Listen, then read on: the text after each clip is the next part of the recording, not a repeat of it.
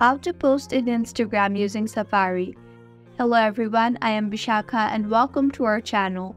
Let's get right into the tutorial. Firstly, open the Safari application on your Mac and in the search bar, search for Instagram.com. On the left side of your screen, you will see various options like Homepage or Newsfeed, Search Page, Reels, Messages, Notification.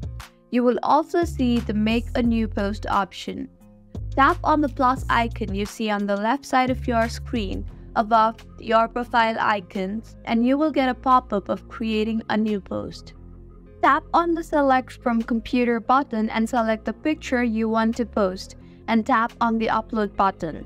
Now, you can resize the picture if you want by clicking on the tools available there. You can also add multiple pictures by clicking on the multiple icon on the right. I will just post a single picture for the time being and click on Next.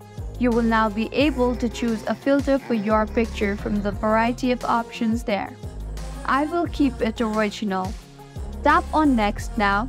Add caption to your post. If you want, you can also add the location in your post. There is also an option for accessibility which will allow you to add alt text. In advanced settings, you can choose if you want to hide your like and view counts on this particular post.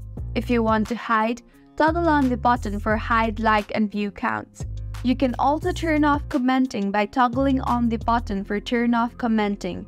And now finally tap on the share button, and with this your post on Instagram will be shared. You can check the post by tapping on your profile icon. If you find this tutorial helpful, do subscribe to our channel. Thank you for staying with us until the end.